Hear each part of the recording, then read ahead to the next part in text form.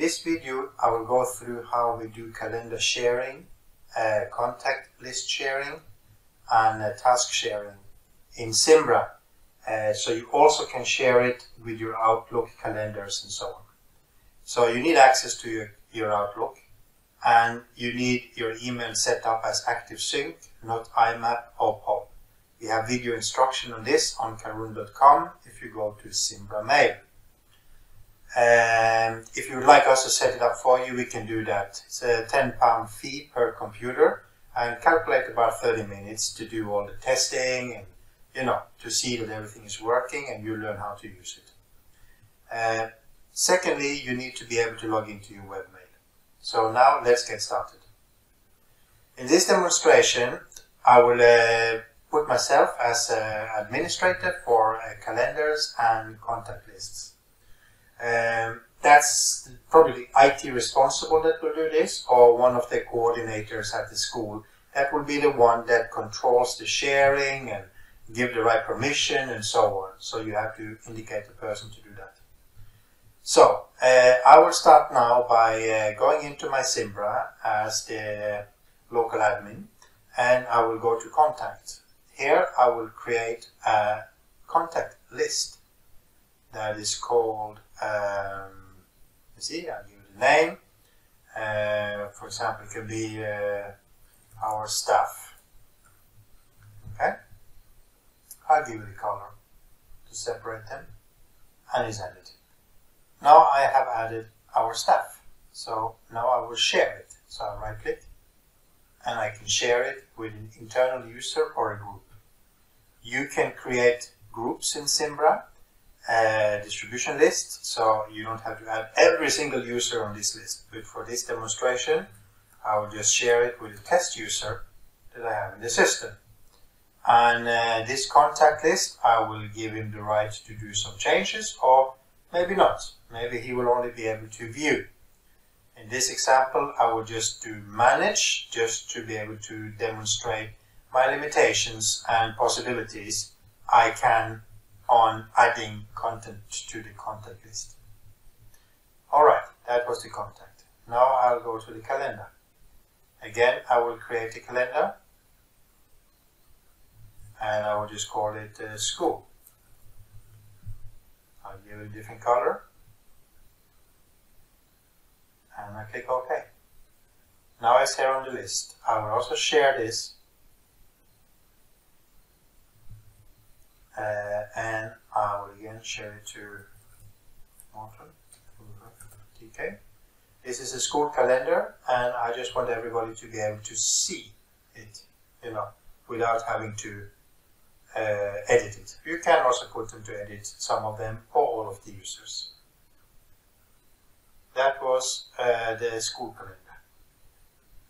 Let me just see that I got the right one. So the other one was marked.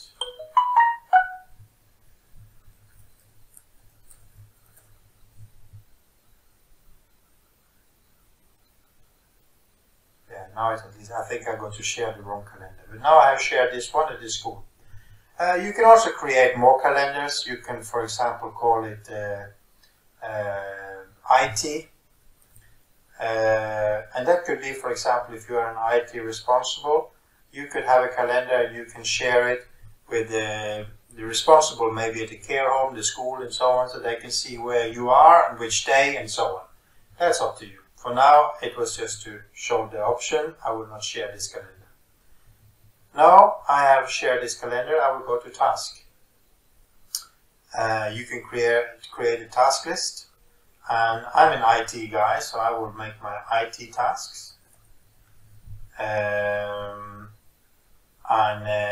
Again, you can have you can share it with people.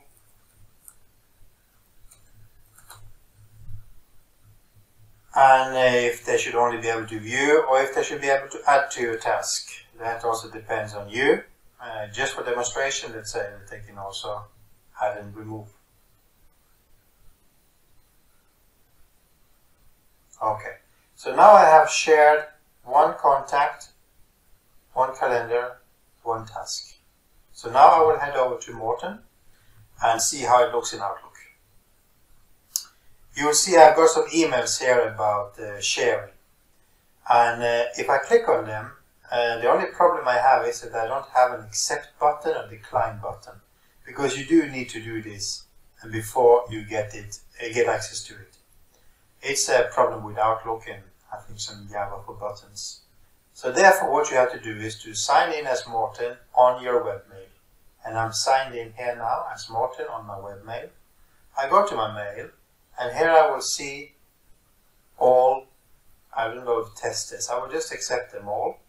You can accept it. That doesn't exist. That's an old test. Let's try this one.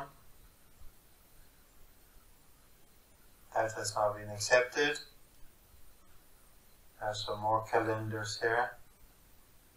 So I will just, I think I've done this maybe twice.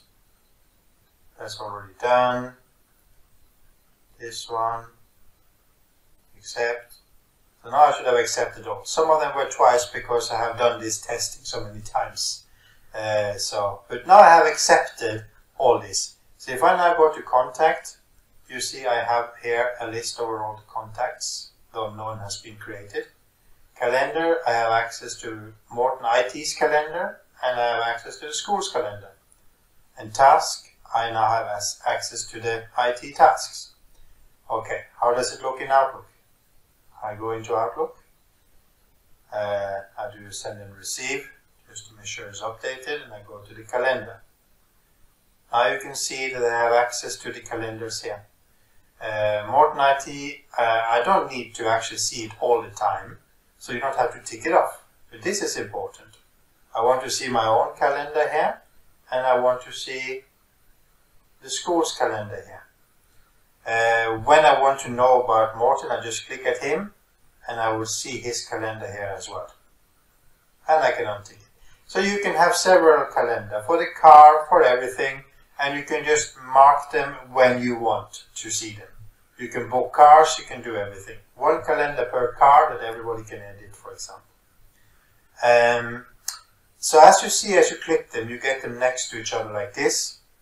You can also right-click on the calendar, and then you can say, let me see where it was. There was one called overlay. So if I do overlay, then they will come on top of each other like this up here. So calendar and Karuni IT is now overlaid, and I will also overlay Morten. So now I have the three calendars in this way. Okay, so they will show different colors in here when you added blue for calendar, red for Karuni IT, and green will be the schools. So just to do an example here, I am Morten. Let me see, did I have access to edit this calendar? I will give it a go. Let's say tomorrow. Test on Morten. And it's not an all-day event. It starts at 9:30 and it finishes 11, and I say test. So now you can see it turns green because it's a school event. So you can also, you can organize this in different ways, whatever you think is the best thing. All right, so now I have done a test in the calendar. So if I now go into my administrator, let me see in the calendar. You can see in the school calendar, it shows that he has added an event at 9:30. This is his admin. So this is how all the calendar works together. And if admin also use Outlook, it will also show in his Outlook. That's how you do sharing with calendar. Let's now have a look at the task list. Task here, I obviously have made two different calendars, but I have a list here with the Karuni IT task. Now I cannot remember if I actually allowed myself to do this. Test one, owner, sign. Well, let's see if I can't remember if I gave myself the right to do that. I think I did. So now I have added a task to the task list of IT, for example. Again, I go in as an admin, I go to the tasks, and let me see if it has come, and here the task is visible now for me. Again, you have to decide about permission, who should be able to add, or if they should only be able to see, and so on. Okay, the last thing we have is a contact. I have made a contact list that is our staff. I'm the IT administrator. So I am the one that updates and keep this correct. So here I will start by adding a user. I can call Morten A. His email is mortenkaruni.com. And I will save this in our staff calendar. Now I will go in as Morten in my Outlook, and I will go to my contacts. So here you will see now, I will see the contact that has just been created. So here you will have a long list of contacts that has been created by the administrator that is available for you. What you have to know here is, if you create a new contact, you're like you who are not the main admin in Outlook, it will only be visible for you. It will not be visible for everybody else. If you have the permission to add to this contact book new contacts, you have to do that from your webmail, where you can go in as yourself. You go into this contact book and you add a second contact here, more than 3. Just call it something else.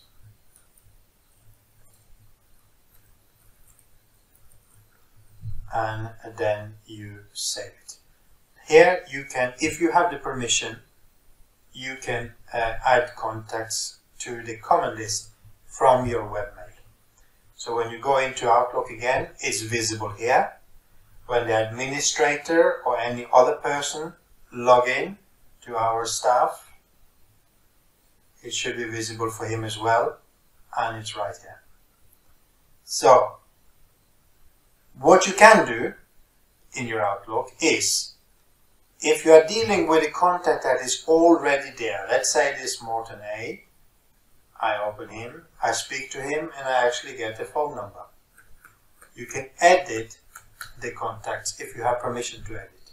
So you can add a phone number, you can add some notes about that person, you can do different things, and you can save it. Okay, and the phone number will be here. This you are able to do directly from Outlook if you have edit permission. So if I now go in as the admin, and if I just refresh it, you will see the phone number here. The refresh takes place automatically every 2 minutes anyway, but just to push it. So here you can see the phone number has been added. So in this way you can build different contact lists, different calendars, different task lists in your Zimbra, and you can share it down in your Outlook. And if you want, you can share it on your mobile phone as well, using various apps there, and we also have some videos about that. I hope that the instruction was useful. Give it a try and let me know if there's anything I can